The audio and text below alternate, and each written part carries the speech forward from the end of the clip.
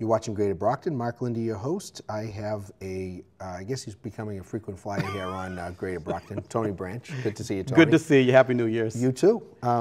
It's January, yes. So it must be the annual NAACP Martin Luther King Day breakfast. It most certainly is. It'll be happening on January 14th this year, which is a Saturday at 9 a.m.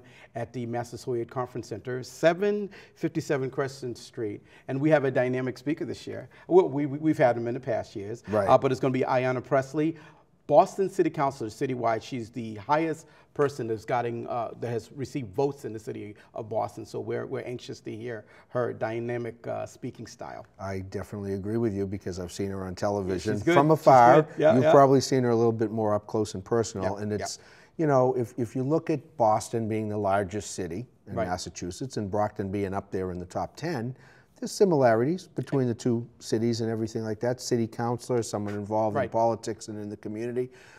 Any idea, looking forward to that date, what she might be talking about? Well, she hasn't told us. I haven't heard.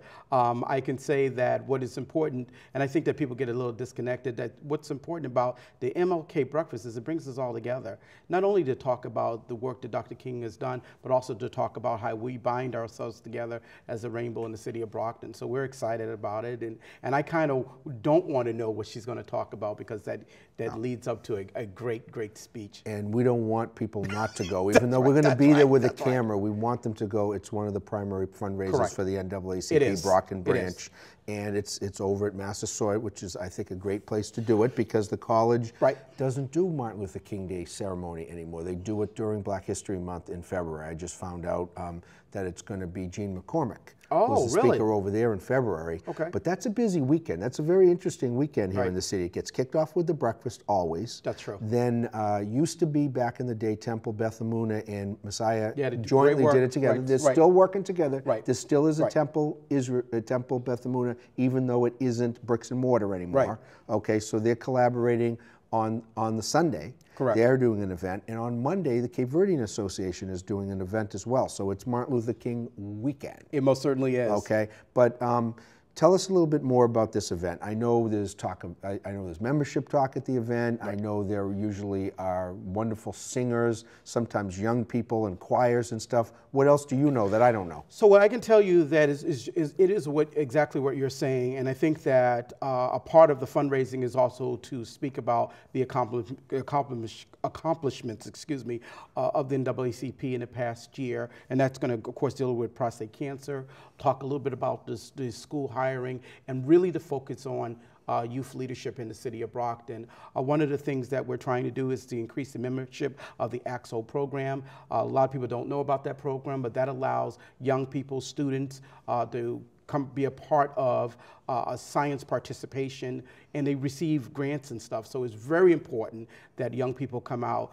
Just to speak a little bit about, we've changed the venue this year. Yeah. So we were going to go to the Shaw Center, but we have chosen Massasoit this year. And one of the things that, as a result of that change, there is a little bit of bump in pricing, bump in terms of the fundraising that we're doing. So we're asking for a donation of $40 per ticket, and we think that that will be successful, something that the NAACP has not done in recent years. So it's economical. Well, nothing against Shaw Center, but the food's better at Massasoit. In full disclosure, I teach there and have been there for 23 years. Right, they do a great job, and it's a good tie-in. It really is. It is, the Massasoit. Yeah. You're talking about youth, so there are young people that go to Massasoit. Absolutely. And there are people of all ages that go to Massasoit, young at heart. Right. So are you involved in the program? Are you they've asked me to MC for the third time, and I will be MCing, and I also will be swearing in the new officers. As many people may not be aware of, President William Brewer, the first Vice President, is now the President-elect of the NAACP,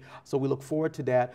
Some of the programs that he's going to be bringing forth, which is very important, is that his philosophy is really to bring the NAACP to the community. And what people have maybe don't know is the NAACP for Brockton is actually a region. Right. So we encompass Randolph, Stoughton, we encompass the communities that are surrounding. We are going to be bringing the NAACP as a mobile unit to those particular communities. So I see some great excitement. So we're looking for membership. We're looking for folks to join and for them to participate in our general meeting on every fourth Monday. And there are some new members of your board as well recently that yes, have just...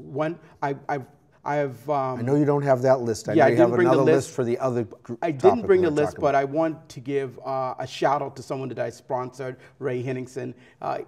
Great man, great man. So we're really excited to have him. But yeah, we have a robust executive board coming in, and we're just really excited about some good work that's going to be happening. Now, when you're talking about mobile, one of the things you also did is the TV show's back. It's been back for a year. You've been hosting it. Yep. There's a whole longer piece on this promoting the breakfast and AXO and everything like that. But that's important, and something that I'll let you know in case you don't or Mr. Brewer doesn't know.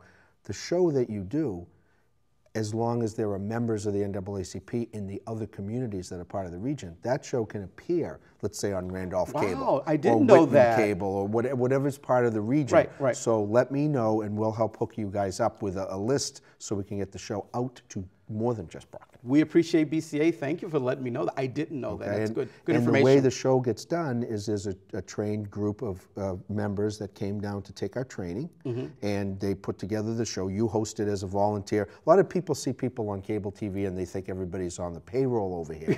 We couldn't do this place. We couldn't do this place. We're not. Brockton Community Access without committed volunteers like yourself, and you know, that's been in the making. That show it's one of the oldest shows that's been done over here. Okay, it was done before I came here, and I've been here 23 years. Wow, so it's going on. It's probably 25, maybe almost close to 30. We have a lot of shows and a lot of diversity on the channel, and we're glad you guys are back. So what do you want to do to sell it and get people to come to this event, support the NAACP, maybe even join at the breakfast Absolutely. as well? So I think what is important is for people to understand the mission of the NAACP. And so often when you try to explain it, you know, people use very high sort of vernacular. I'm going to be really pointed about it. The NAACP is a civil rights organization, volunteer organization that supports equality for every member of the community. Often you hear people say, well, no, it is not every member of the community. So we're looking for the community to come out to support the breakfast. Become a member is $35 a year, a nominal donation for that, and really to support equal rights. Everybody supports that at the end of the day, whether Republican or a Democrat, conservative or liberal. People want what's right for the community, and that's what we're all about. And if you go back and look at the history of this chapter specifically, that's right. It was founded, one of the people that founded Yes. it was retired Judge Bernard Cohen. That's correct. And he was Jewish. That's correct. And there's a lot that has happened between Jewish community, African American community, but all communities. Correct. I often say it's still NAACP. Right. I've also said that maybe it should be NAAA. Right. Because National Association for the Advancement of All People. All people. Okay, that's maybe right. they'll think about that at some They point. will. I don't know. Hopefully. But it's a great organization, and the fact that youth are getting involved. You were talking about AXO in specific. Some of those kids, and some were from Southeastern, and we're not biased about Southeastern or anything, but they got bronze medals, silver medals, gold medals. There's a national convention every year. There's regional stuff that goes on. So if you want to get involved, it's a great place to be. It most certainly is, and we look forward to people getting involved. We ask parents to really to look at the AXO program and to push their students, push their children push their children so that they'll be able to come out and join. Support them. I'm sure you'll tell us more on the forum. I'm just going to recap the date. It is Saturday, January 14th, 9 o'clock. Correct. Massasoit Conference Center over on Crescent Street, right near the college, next to where the old Christos used to be. Used to be Christos too, for folks like me that know it back in the day. And it's a $40 admission.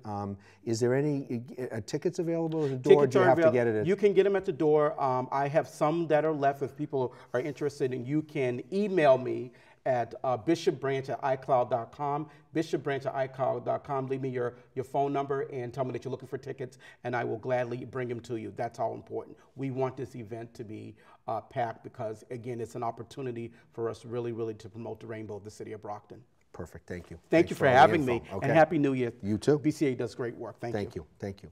You're watching Greater Brockton. Mark Lindy, your host. Stay tuned for more events, places, people, and faces right here in the City of Champions.